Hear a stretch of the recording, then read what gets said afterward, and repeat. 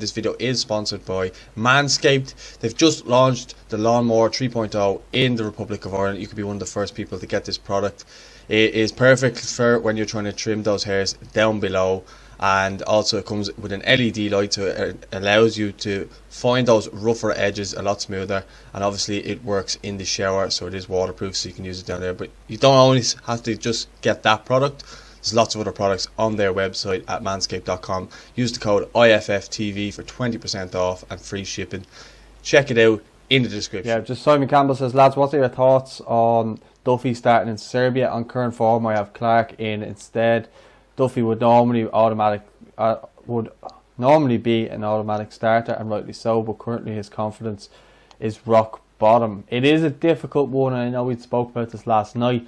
Not really at length, but it is an interesting one. Like, Shane just doesn't seem to be having a good time of it in Scotland whatsoever at Celtic, and it seems as though no matter how well he plays, it always seems to be one little error that leads to a goal, or has, you know, one little error and it's magnified 10 times more. I think that goes down to fans not being allowed in ground and stuff like that, and they're taking all their frustration out online at him. I think that's why he's came off social media. I can't confirm or deny those claims, but I know he's definitely come off Instagram probably for a while, and rightly so. I can totally understand why he has, if that is the case. But Clark's done really well. I think Egan is still doing really well, even despite the results. I know today they were battered by Spurs, but most games they've been in, they've only been losing by the odd goal. Still think he should be looked at by a Premier League club next season, if and when Sheffield United do go down.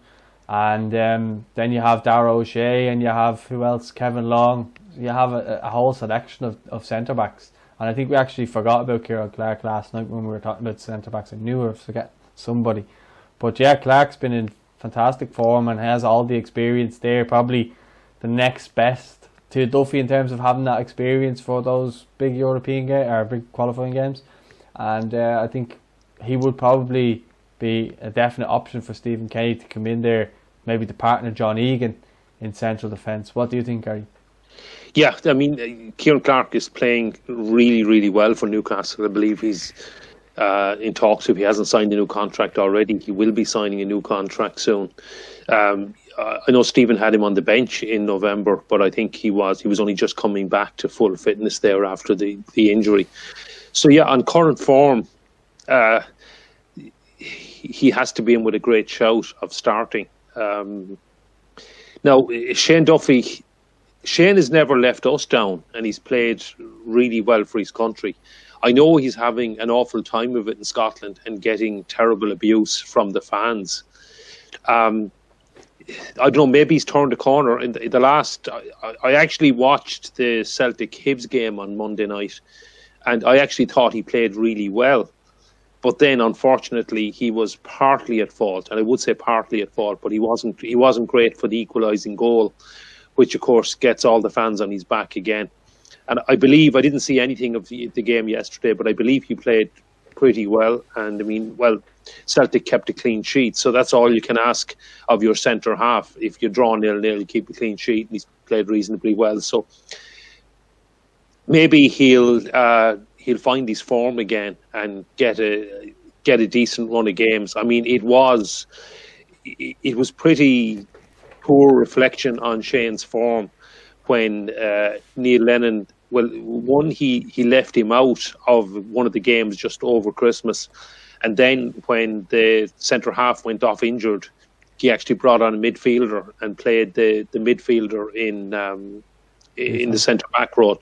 Yeah, Bitton, that's right, with Shane on the bench. And then for the Old Firm game, he actually started Bitton, and it's only when he got sent off that Shane came off the bench and got his place back. But, well, hopefully he's got his place back. Now, I know Celtic had COVID issues as well, so they have players coming back now. So I don't know if Shane's actually going to keep his place. Hopefully he's done enough in the last two games to keep his place. And but yeah, as of now, it's probably a good shout to say Ciaran Clark or possibly Darragh O'Shea. I mean, Darragh O'Shea is playing really, really well in the Premier League as well, and did really well for Ireland in the autumn. So I think we're talking about John Egan. I think John Egan is an automatic starter, and he will, if fit, he will certainly start in Belgrade. But if we're going with two centre-backs, it could be interesting to see who will partner him. Could be Shane Duffy, it could be Ciaran Clark, and it could well be Darragh O'Shea. Yeah, but I just think that the way Shane's last year has gone hasn't been good for him personally, and I think his football as well. And obviously we spoke about him last night as well, and how he hasn't let Ireland down. Sorry, he hasn't let us down. I feel as though he maybe had a bad game in one of the summer games. Was it? I think it was one of the Bulgaria game with the first goal, and then he obviously got the equaliser. I think that was probably, and he made up for it by scoring the equaliser. I think that was the only real thing you could have really blamed him for out of those games that were played. Some will say the Finland goal as well, maybe, but I think that John Egan was just as much at fault for that one. But I think other than that, then after those summer games, I thought for us he was fine. I thought against Hibs the other night, I think it was, I thought he was doing really well. He was organising all the young lads around him and organising all the defenders. You got to remember, he carried Matt Doherty through that game against Wales at centre back as well. He basically coached him through the game beside him. Now I know Matt Doherty is a professional and stuff like that, but Duffy was telling him where to go, where to be, and everything like that. And Matt Doherty didn't look out of place at centre back in that game. I know Cyrus Christie came on for Matt, and we were, I thought we were the better team against Wales that time. So I do think you're right in what you say, that I think Duffy could still come back in and do a job, but I just think maybe leave him out of the limelight for the next while until he maybe picks up form. But he might pick up form between now and March anyway. So it is a bit hypothetical right now. But yeah, I suppose if I was going for it right now, I'd probably have Clark and Egan starting, just purely down to Clark has the experience in games like Serbia. That would be the only reason. I think Darragh O'Shea would be unlucky not to start as well. But it's good to have the options. And again, I'm not Stephen Kenny, so I'm not guaranteed that any of these players are going to start. But it's just my personal preference, And I think having someone like Darragh O'Shea or Shane Duffy, and Shane Duffy's been his captain, let's not forget, when Seamus Coleman's not been there. Shane Duffy's been the captain as well, so let's not forget that too. So he does have responsibility there, and he might feel more confident. I know he thinks he plays better when he plays for Ireland than he does for any other team like Brighton or Celtic or whatever. From speaking to him, he's told me that personally, that he feels like he plays better for Ireland, but that was under Mick. So I haven't really seen him in person other than press conferences to see under Stephen or whatever. But as I said, the only two games that he performed moderately bad in, it was just one mistake that led to a goal. That seems to keep on happening to him, unfortunately, in the last while. But in the summer, that was the only thing. It was the Bulgaria game, and then he got the equaliser with the last shot of the game, basically. Yeah, and I mean, we have been saying for a while that possibly one of our biggest goal threats at the other end of the pitch is Shane Duffy from a corner or a free kick. And so a lot will tell on his form with Celtic over the next couple of months. I saw there has been talk he may end up with Chris Hughton at Nottingham Forest. I'm not even sure if it's allowed to go on loan to a third club in the 12 months. I think it's dead in the water. I think Forest fans were saying online that they don't need him right now. They have centre backs there, and Celtic came out saying that they're not letting him go, basically. So I think it's been put dead in the water now.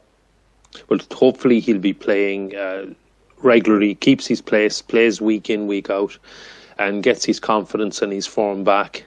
And another thing we have talked about before is, I suppose, the different styles, and maybe Scotland doesn't really suit Shane Duffy in that. If you take the Scottish League, Rangers and Celtic are typically well ahead of the other teams, and they're normally camped in the opposition's half. And Shane will be playing with a very high line, etc. Whereas previously at clubs like Blackburn, Brighton, he would have been playing in a club that's in a relegation battle and would be the ones that will be pushed back, and he'd be doing a lot of defending in his own penalty box, etc. So it's getting blocks in, getting his head on corners, crosses, etc. So it wouldn't be a case of trying to catch forwards from the halfway line, etc. And he wouldn't have been. Now I know Stephen plays this way as well, but he wouldn't be take John Stones, who scored tonight. He wouldn't be your typical John Stones type of central defender who's very comfortable on the ball, bringing the ball out from the back. And But the downside to that is that's probably the way Stephen wants to play as well.